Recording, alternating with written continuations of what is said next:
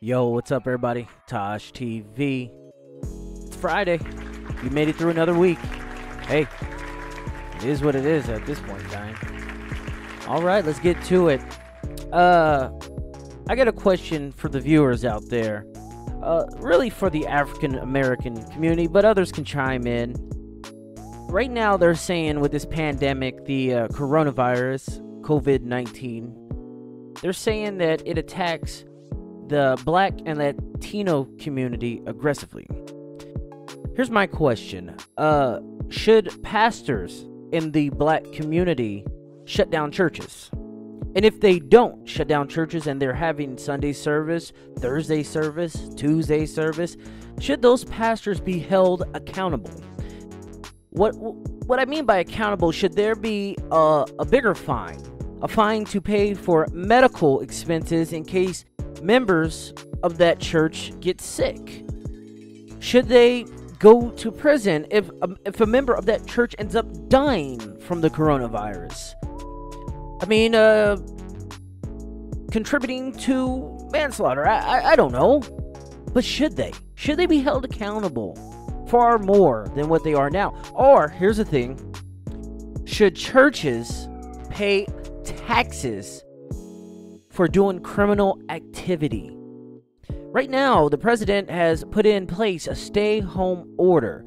He even got on record today and said he'd rather not people go out on Easter. He'd rather you stay in and enjoy Easter with your family and your loved ones. So should pastors, should churches be held accountable? They don't pay taxes. Churches do not pay taxes. And I feel like, me personally, I feel if you're going to disobey orders that's saving lives because of your religious views, and I'm not judging your religious views, but if you want to defy orders, you should be held liable for medical expenses of those who get sick that attended your church proceedings, or taxes. I think those should be implemented on churches on a case-by-case, individual basis. I am a spiritual man, and I do understand the point of going to church and the point of putting faith in God. I do understand that. But right now, you're trying to save lives, and we're seeing across the country a lot of these churchgoers are getting sick at church events. A lot of elderly people, even people 30 plus, they're getting sick because they went to a church event or a funeral or a service, any type of service. Should churches be held liable? Should they be held liable for this bullshit? I don't want to say bullshit. I shouldn't say that. But I feel like, honestly, it will soothe a lot of Americans if churches were held accountable.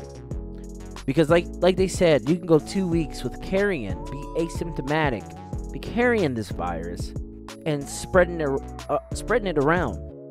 So if you go to church and you catch it at church, you go to work and then you're with your family and you're with all these other people, you're just spreading it because you decided to go to church. So your church should be held accountable. I'm just throwing it out there. Hey, what do you guys think?